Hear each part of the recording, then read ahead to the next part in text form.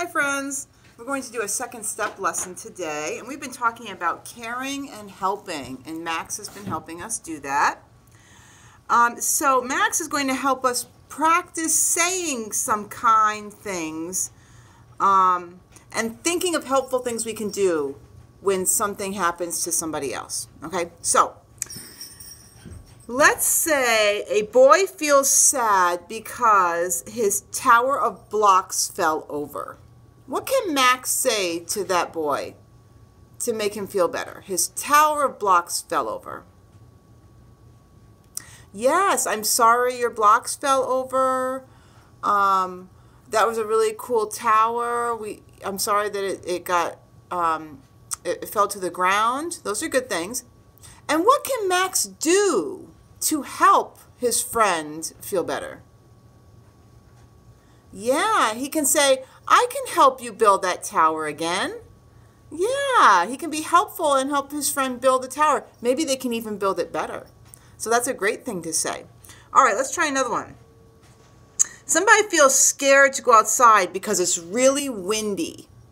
What can you say that's very kind in that situation?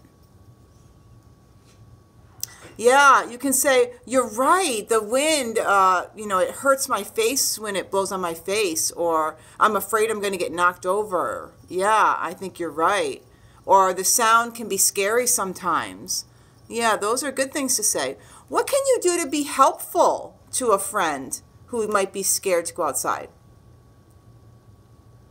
Yeah, tell them that you'll go outside with them and maybe hold their hand or stay right by them.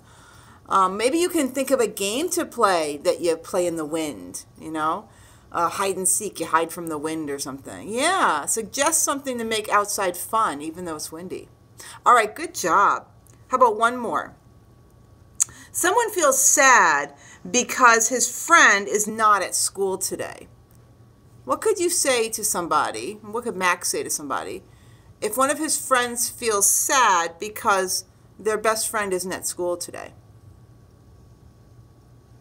Yeah, you can say, yeah, you probably miss your friend, yeah. Or I'm sure your friend's okay and we'll be back tomorrow. Those are nice things to say. And what can Max do to help that friend? Yeah, how about I'll play with you today. I can be your best friend today, right? So that friend feels happy at school. That's a great idea.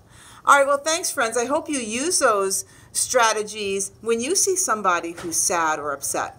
Those are ways to make them feel better and ways to help them get over it. All right, thanks, friends. Bye.